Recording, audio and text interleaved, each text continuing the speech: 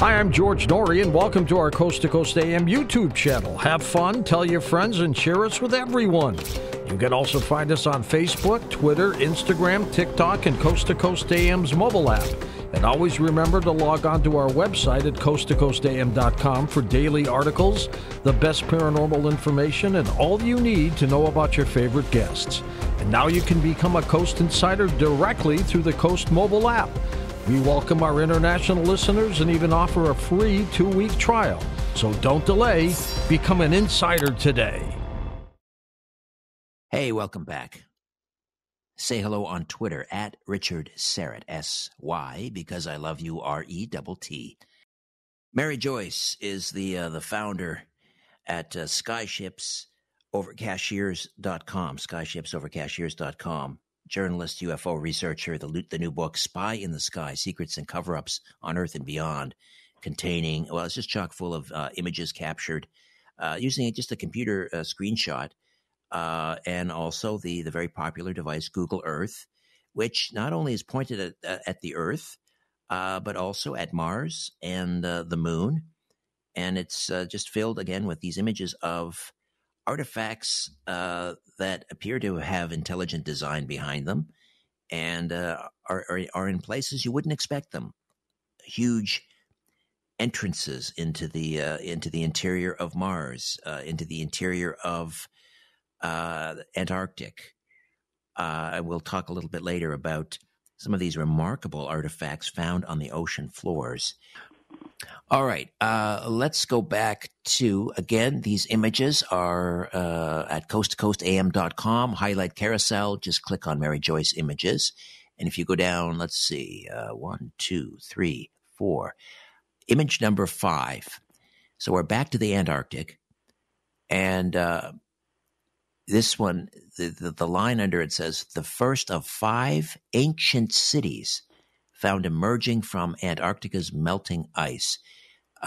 Just describe what we're seeing here. It's a little blurry, but it's, there's a lot of, straight lines and right angles, and this does not look to be natural, this formation. What are we seeing here, Mary? We believe that this is an ancient city that's appearing because the ice is melting so quickly, and they look like the walls of city structures. And as you know, in ruins, the rooftops disappear and the walls are the last thing standing. And they're different sizes of boxes or squares or rectangles, and just like you would expect in a city where everything is not uniform. I need to give credit to a woman. Her name is also Mary. It's Mary Hall. And she, at a very young age, had a stroke and for a while was bedridden. And she started using Google Earth and started exploring Antarctica.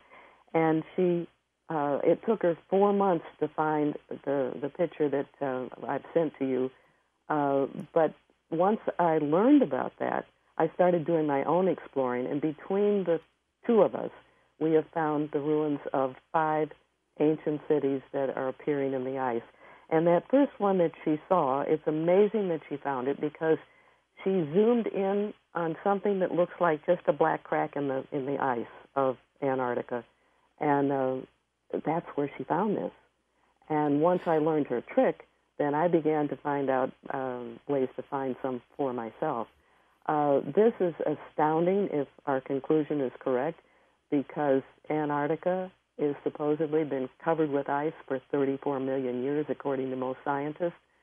That would make these ruins the oldest in the world. And if you want to make a comparison, everybody thinks about the Great Pyramid being really old. It's less than 5,000 years old. Compare that to 34 million. There is just no comparison at all. And while all this ice is melting more rapidly, they've also found fossils of an ancient tropical forest. Dinosaur bones have been found.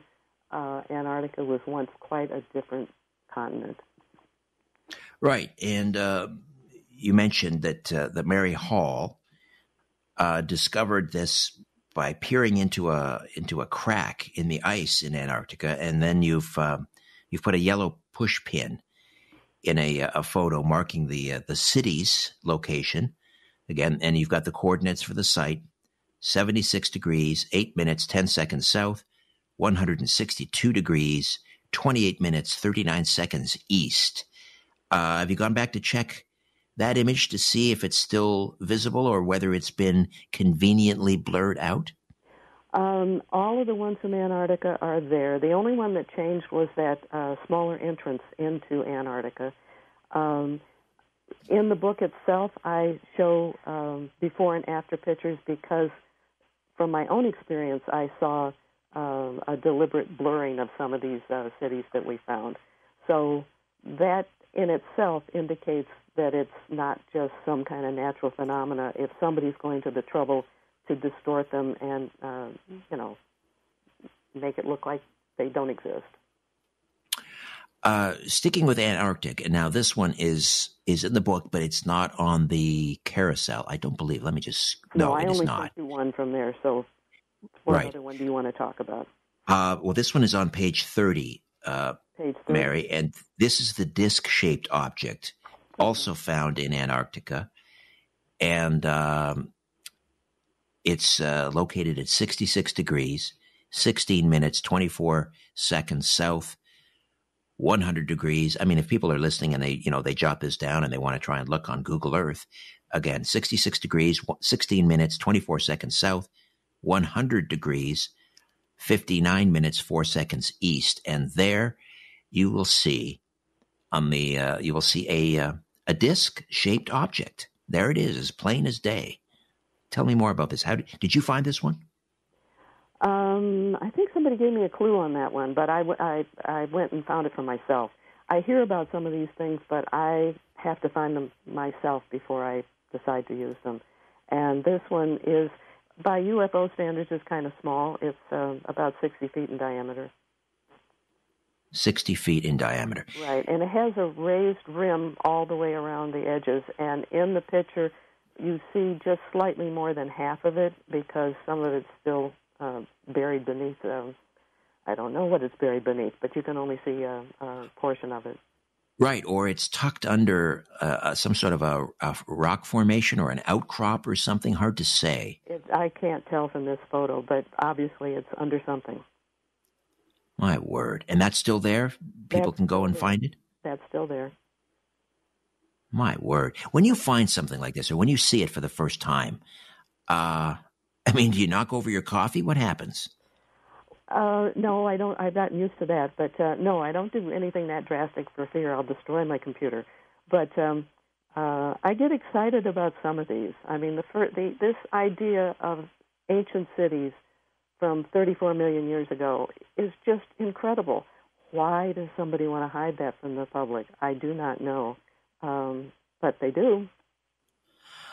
Well, I think we can speculate as to why. I mean, if you're talking about ruins of an ancient city popping up out of the ice, and it has been how old would they be? Did you say 34 million?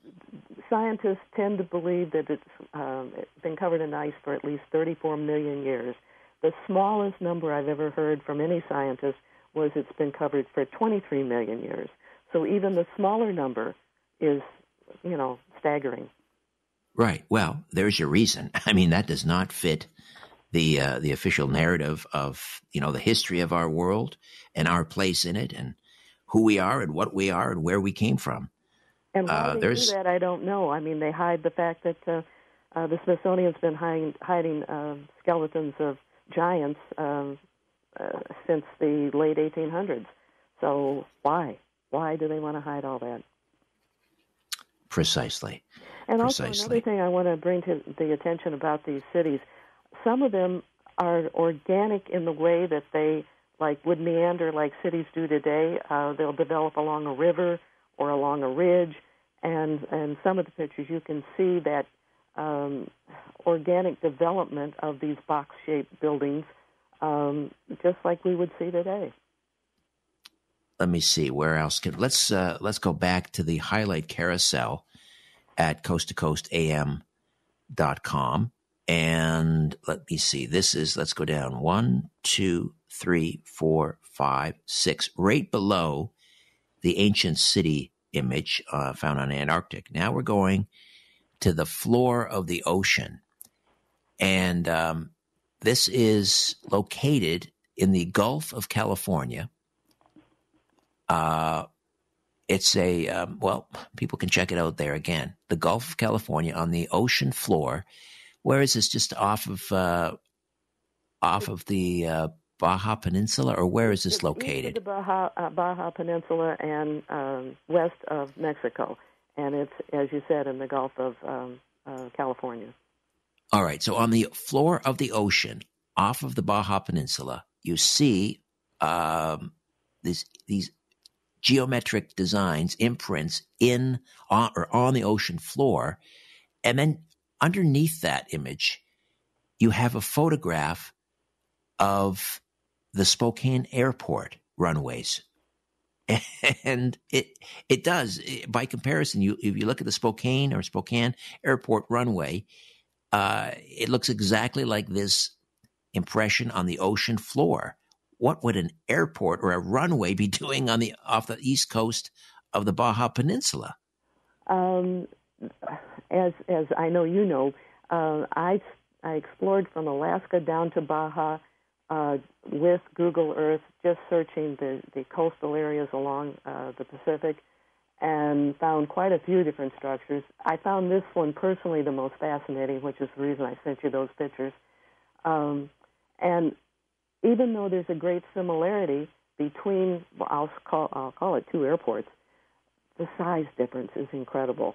The longest runway on the planet right now is just slightly more than 3 miles long. That structure that was found beneath the ocean is 89 miles long. Proportions and lines look so similar, but 89 miles long is incredible. So either those are ancient alien runways, or there may have been a very different size species of people that lived, let's say, in Lemuria. That may not be mythology, and people will know it as Mu or Pan or Lemuria. The mythology says there was an ancient continent that sank into the Pacific Ocean. When we find so many ruins along the coast of the Pacific, you begin to wonder if those stories are true.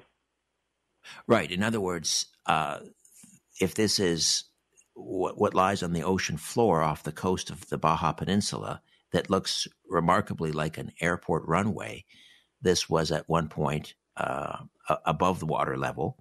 But then, if we're talking about ETs, they wouldn't need a runway for their craft. I mean, these are gravity-defying vehicles, we believe, so they wouldn't need a runway. But if there was some other type of civilization that had the power of flight, and these were, huge craft, they would need obviously a much longer airport. 89 miles in length. Huge. That's just 89 huge. Miles.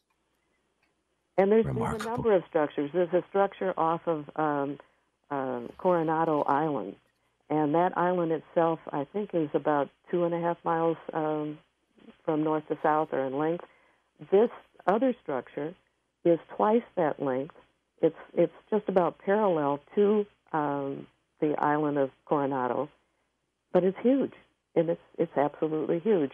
So whatever was going on in ancient times, it appears that whoever was living there had to be monstrous compared to us. I could be wrong, but this certainly fuels that thought. Right. I'm looking at the images again, not on the carousel, but in the book, The Spy in the Sky, page 44. And is this the one that I think earlier I described it when we were talking off air or on another program. It looked to me like a giant cockroach or some kind of an insect, but I mean, it looks like it's got, a head and a tail, but the tail portion, what I'm describing as a tail portion, it looks like it has portals around the outer edges. Is that the one off Coronado? Yes, it is. And what I would call the northern part of that is a very rounded shape in the front. It's very tubular. Yes. And the bottom part of that may simply have been something that's been destroyed. I don't know. But I see, yeah. One view of it from the side looks like evenly spaced spaces going around it, almost like there's a portico that goes around this thing. And Exactly. Even from above, because the outer walls are slanted outward, the portico openings look like dots, evenly spaced when you look straight down on it. UFO researcher, journalist Mary Joyce, and the website skyshipsovercashiers.com. The new book, Spy in the Sky, Secrets and Cover-Ups on Earth and Beyond. Are you ready to take some calls, Mary? Go ahead. Let's see what we can do with them. All right, let's find out. We go west of the Rockies. Chris in Los Angeles. Chris, welcome to Coast. Hello. Hi there. Go. I really appreciate this show. I went fishing in Oxnard not too long ago, and I started looking at the area on the map of the Channel Islands. An anomaly off the coast of Oxnard bigger than the Channel Islands. Yeah, just south of the Channel Islands. And if you I don't have the exact coordinates. I'm not looking at it right at the moment, but it's larger than Catalina. It's larger than the Channel Islands. It's a circular shape, just a little south of the Channel Islands. I think it's on the coast of Oxnard. Now, you don't have it in front. Obviously, you're driving. You don't have it in front of you now. But did you take a screenshot? No, but I can.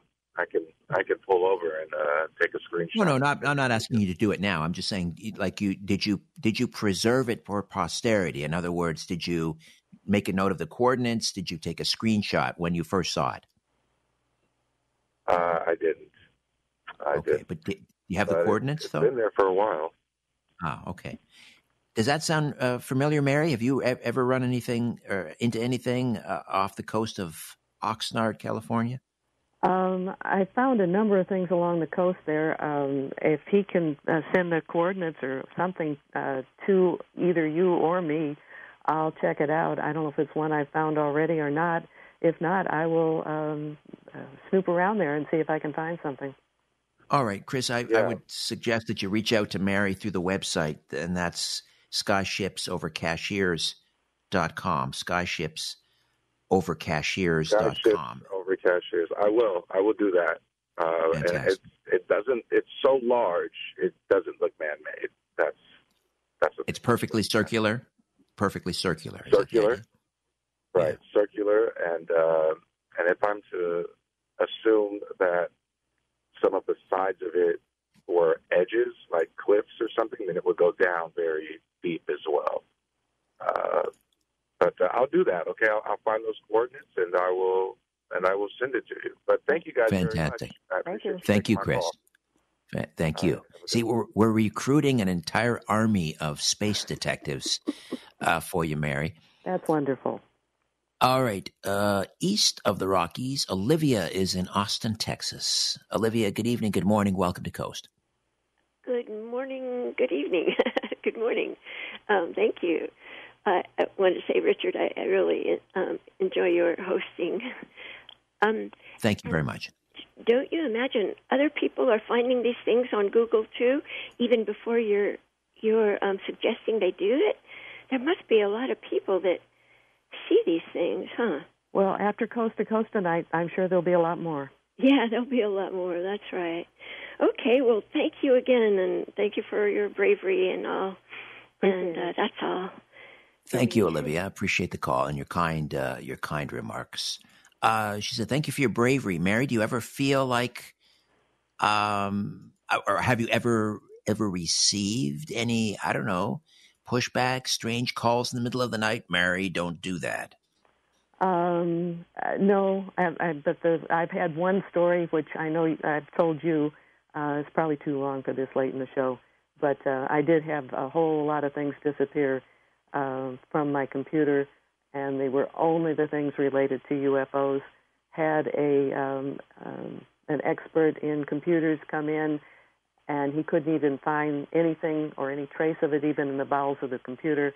So that would probably be the most troubling thing that's happened, and that was some time ago. All right, let's see. Who are we going to go to next? Let's say hi to, is it Yana or Jana in Auburn, Washington? Right. Thank you. Hi, is that Yana or Jana? Jana. Jana. All right, Jana, welcome. Good morning. Thank you. Good morning. I have still evening. But anyway, I was hoping that Mary was making sure Elon Musk was getting this book. Since he's planning trips up there, he can look for your bookmarkers for the sites you found on Mars. Excellent idea. Excellent idea, yeah. And then looking at the underground at Baja, it looks at the bottom right corner like the Statue of Liberty is standing there. I'll have to go back and take a look at that. I don't recall that. And then you said it's 89 miles of runway type of thing? That's correct. Long ago, they said we were seeded. And long ago, maybe they needed that runway to get to a portal or a start date and get through it. None of us knows, but it certainly is big, and it was certainly used for some kind of flying vehicle, I would think. All right. Yeah, indeed. Bonnie, thank you Jana, thank you for that in Auburn, Washington. Let's just keep rolling here. People are really excited about this, not surprisingly. Richard is up in Anchorage, Alaska. Richard, welcome to Coast. Oh, we lost Richard. That's too bad. All right. How about another Rich in Redwood City, California? Yes. Good morning, Rich. Yeah, good morning. I was wondering, did your guest indicate that there still is a Schwabenland base in Antarctica, or that there isn't? I was just wondering what her take on that is. And my other inquiry has to don't do one question at a time, or I'll forget it. Okay. I have done. Let's see. Werner von Braun. I've gotten information from an astronaut who became a friend of his, and I got to know the astronaut, and he said that that still exists down in Antarctica, and it was Hitler's Shangri-La. Does that answer? All right. Does that answer? Yeah, and then my other inquiry had to do with Gary McKinnon in England, who hacked into classified UFO materials. Do you remember that? I'm familiar with it, a little bit with him, yes. Is that they were trying to extradite him to put him on trial here in the U.S. And so what became of that? I know George wanted to get him interviewed, but that was about a year or two ago. I don't know how the project never came off. Yeah, if memory serves, I think he beat the extradition. I'm not 100% sure of that. But again, yes, he had hacked into Pentagon or some agency's computers and found evidence for like a deep space platform and pilots for these craft that were going to these deep space platforms and so forth. Now, there's a brave person. I'd say. All right, Rich in Redwood, thank you for that. I think I can squeeze one more in quickly. If you move quick, Jared in Myrtle Beach, we can get your question in. Good morning. Welcome to Coast. Yeah, great show. My first time calling in. I've been listening for a couple of years now. But so I live in Myrtle Beach, and I was going to ask one question, but another thing popped in my mind. Right behind me where I live is the Carolina Bays. Are you guys familiar with those? I am. Yes. Yeah, and my brother is the one that got me into it because he looks around on Google Maps for meteor sites.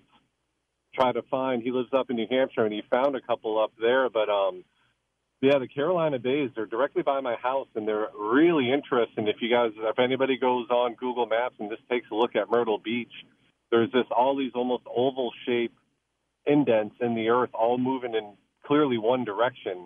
And they're really not anywhere else on the East Coast but this is making me think of, people to talk about looking at the map. Take a look at Myrtle Beach, and it's a really interesting find. Very easy to find. That's a good idea. All right, Jared. Thank you for that. Well, there you have an assignment for tomorrow over breakfast coffee. Mary, check out the Myrtle Beach and the Carolina Islands, or the Carolina Bays, rather. Wow. I don't know where those 2 hours went, but that was absolutely riveting. Thank you so much, Mary. Well, it's always a pleasure to talk to you, and I want your listeners to know that it was a nudge from you that got me putting all this together into a book. Well, that was a tap in. I mean, you went to all this work, and I know you posted them on your website, some of these originally. So it was just, hey, why don't you put them in a book? That's all I did. I just reminded you of something you already. Enough to get me going on it. Well, fantastic. Well, we're all the richer for it. I mean that in terms of a curiosity. All right, Mary Joyce, journalist, UFO researcher, Skyships over cashiers.com, and keep checking with Amazon. They'll get it restocked. Don't give up. Be persistent. All right, Mary, thank you again. Thank you. You have a good show for the rest of the evening. The Coast mobile app is now available for download on iPhones and Android devices. You can become an insider directly through this app. This is a great option for our international listeners, and new users will also receive a free 2-week trial.